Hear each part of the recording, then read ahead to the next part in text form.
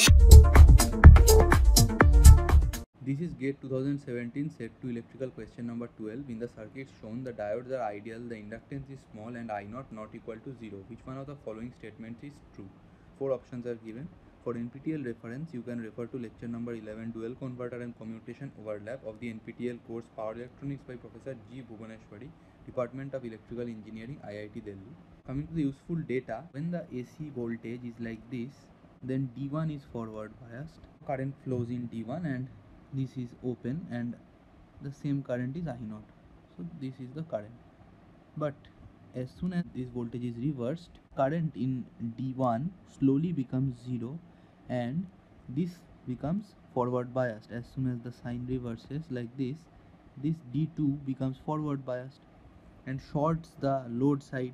So this current slowly becomes 0 and this D2 slowly increases. And now when D1 is on, this path is shorted and this D2 is open and the current flowing is I0. And when D1 is off and D2 is on, this current I0 flows like this and D1 is open.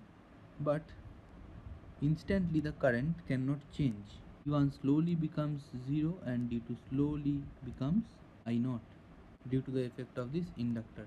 So we need to note that the voltage V0 is appearing only when D1 is on.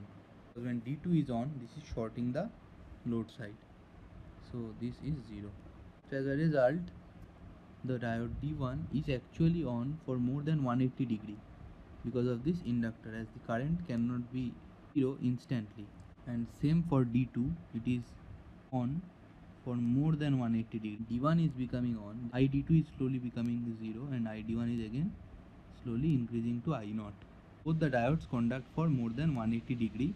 Extra conduction angle of mu is appearing, which is known as the overlap angle, where both the diodes are on. So effective conduction happens for more than 180 degree, which is 180 plus mu. Both D1 and D2 conducts for more than 180 degree. Option A is the correct answer. Thank you.